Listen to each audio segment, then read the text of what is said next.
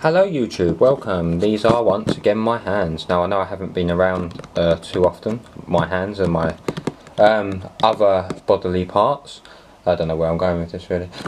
Oh yeah, I know I haven't been around that much. It's funny, last time I had a long delay before I was uploading regularly videos was, oh excuse me, I'm losing my voice, was because I was sorting out internet in my flat, and now that's the same situation again in this new flat.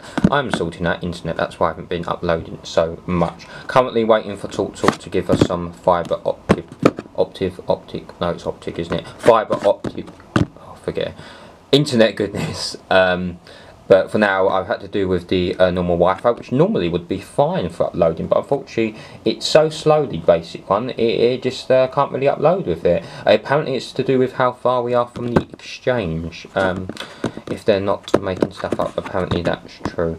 So okay, that's the situation. But you know, a very nice chap from OpenReach or BT, whatever they call themselves now, as in an engineer, you know, Talk use. They came around and had to go at the line. The first guy made a bit of improvement, and the second guy, he made much more of an improvement. So I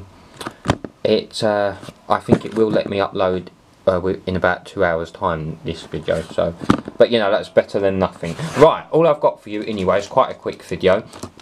I've got a blind bag. This is a Justice League action blind bag, as I say. Basically, I saw these in the pound shop and I thought, oh, I'll get one of these. I'll just start with one, maybe get some more in the future. Yeah, and I thought for £1 that is not too bad really, because they would probably cost about somewhere between £1.99 I would say and £2. I think they cost somewhere between £1.99 and £2. Right, now, so this is made in China because most of the world is, and they're from Mattel. It's got a question mark. What's that? I can't quite see that without going closer. It's got a question mark and servicemattel.com. Don't know why it's got a question mark. Oh, if you've got questions for Mattel, oh right, okay. If you want to know about Mattel's favourite food, then you can just send them a message. Right, this looks like it's series 2, so we kind of missed out on series 1. Oh, another thing is, I know I say this every time, it's because I'm still sorting it out. My setup with camera and lighting currently isn't great. I'm still working on that, so I apologise if this isn't the best quality. Right, so who will we get them from Justice League? Well, we get the lovely Wonder Woman,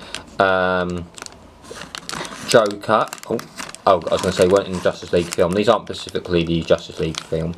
These are just Justice League characters in general. A very young looking Batman. I mean, this is based on Justice League Unlimited anime series, or I'm not sure.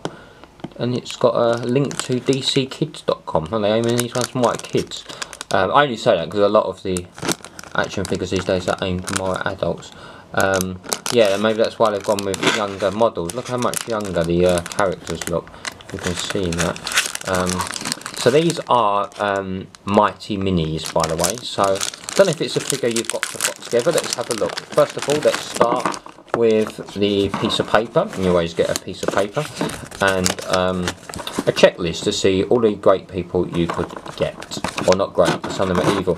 Ah, is this a giveaway to I got because it's shown in the middle? Oh no, look, you can do a sort of transformation, combination of different body parts to invent a new character, it's showing. Oh, so they all connect with each other so that you can take Joker's arm should you want to.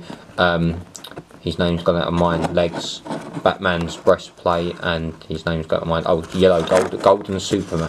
Super Saiyan Superman, I'm going to call him, and his arm. You can sort of do something with that. Excellent stuff. And you can create a new character, but I won't be able to yet because I've only got one. Right, I see purple. I'm saying it's Joker. Right, that's worrying. I think I didn't see a head. What?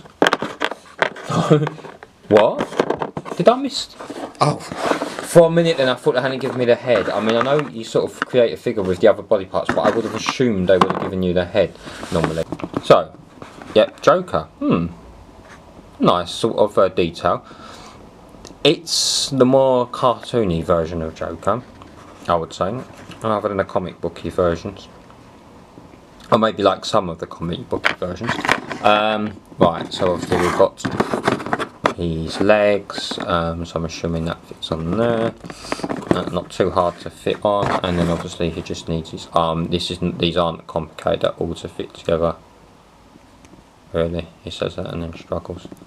Compared to some of the minifigures, which you do need a degree in mathematical science to figure. There we go. He got no shoes? Oh, he's already got his shoes on, that's alright. He came partly dressed. Oh, sometimes the arms are still difficult to get in. Or maybe I'm just getting weak. Oh, there we go. There he is. And just turn his head so he's facing the camera. And there he is. It's interesting style Joker. Yeah, he's a very wide-eyed version. Yeah, bad little figure. That's quite soft. Softly made. Right. Oh well, that's that. Add to my collection of DC related things. I do like a bit of DC. I love a bit of DC. Now on to a few nostalgic sweets. I was in Tesco's the other day and I wanted something sweet. I was looking at sort of the that green and black chocolate. I love my dark chocolate, but I thought, no, I think like I need something a bit sweeter. As nice as that is, it's not that sweet. And I was just looking into the section where they have the typical stuff that's sort of aimed more at kids.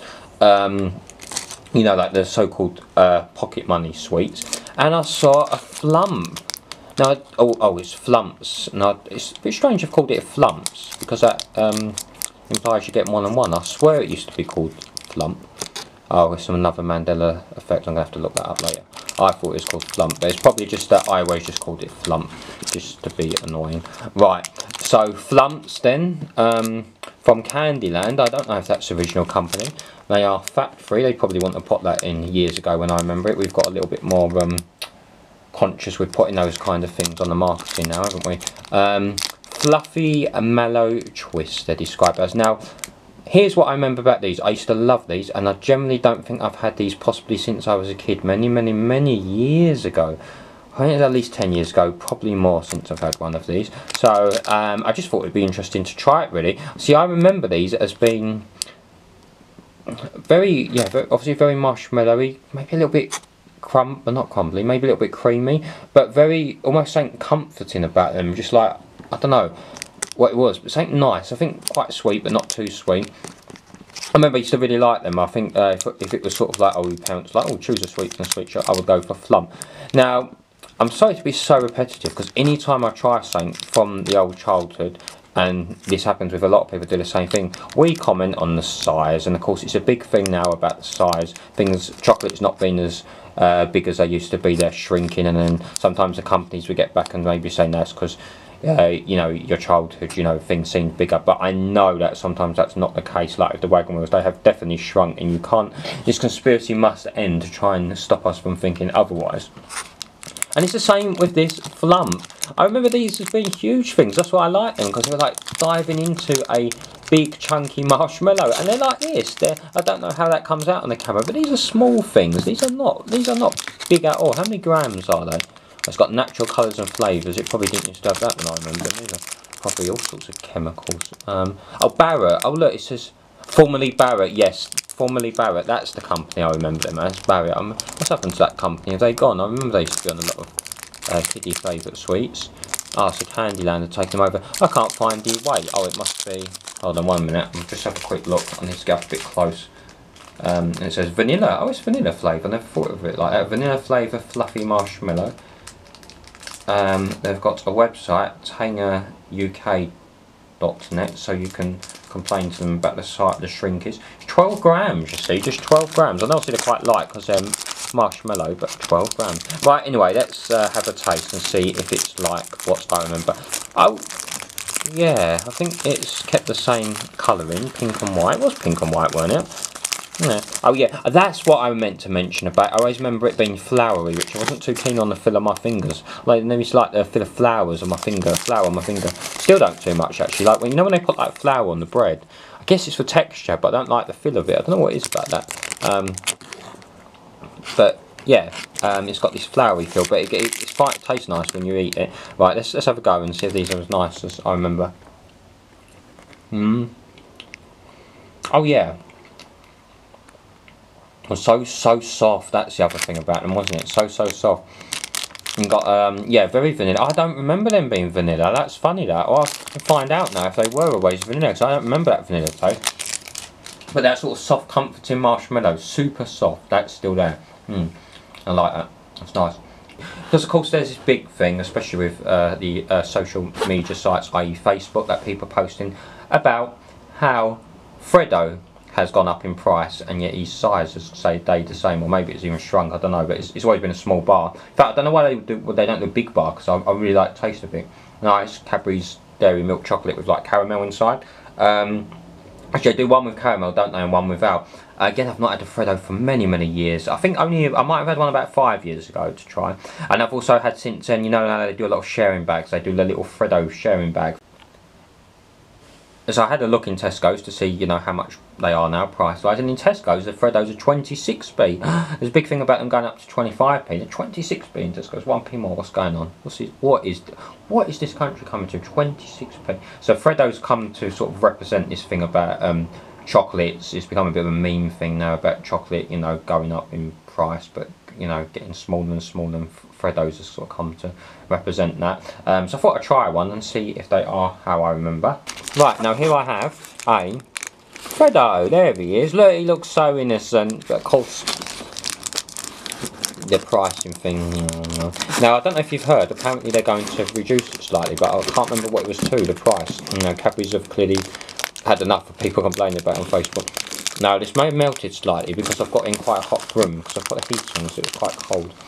And now it's hot. Oh no, it hasn't melted, it's fine. So that is meant to be a shape of a frog, but you wouldn't know because it's got a little bit crumbly. Right, Tesco's, that's how they look after their chocolate. That's tasting. There's no caramel inside. Yeah, but that still tastes nice to me. It does have a little bit of an aftertaste while you're eating it, and it's obviously it's not. You can tell it's not real chocolate. You know, it's not like obviously that high chocolate count. You know, cocoa count.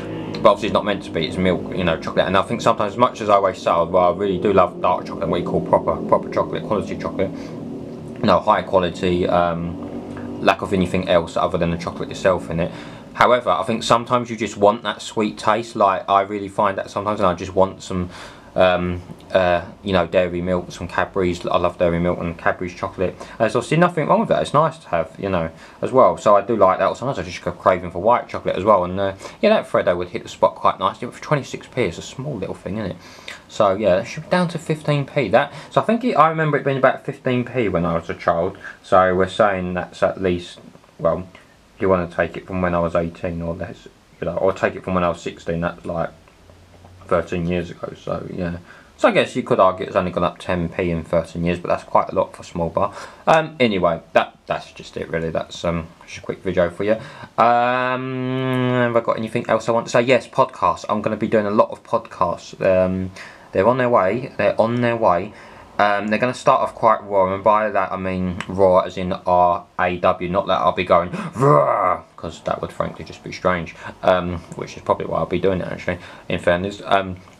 No, they would be raw as in they won't have, you know, it won't be a complete show at first. I will be keeping certain features that work. I'll be finding out what works and getting rid of others, or you know, just trying different things out. And you know, at first you probably won't have any jingles, any bells and whistles and all that kind of stuff. Over time it will do, and that kind of thing, and it's hopefully shape into something. In the meantime, you can see 2 that I've already uploaded that I've done with my sister, and I will continue to do those ones, hopefully, like with my sister and other people I collab with. Maybe they will collab on the main show, or maybe they will collab on a separate show. It's just pinning them down and getting them in the same place so that they can record. It's been a bit difficult with some people, so maybe we'll do it over Skype or something. We'll have to work something out, but you know, that's nature, that's life. There we go, we just have to do our best to work around it. But yeah, as you can tell, because I like talking a lot, podcast will be a sort of platform that I've been meaning to use, so I will be doing that a lot. And I realise I'm talking and you are just staring at some cardboard, so there we go. That is your life for this few minutes. I'm so sorry about that. I'm going to leave you and love you. See you later.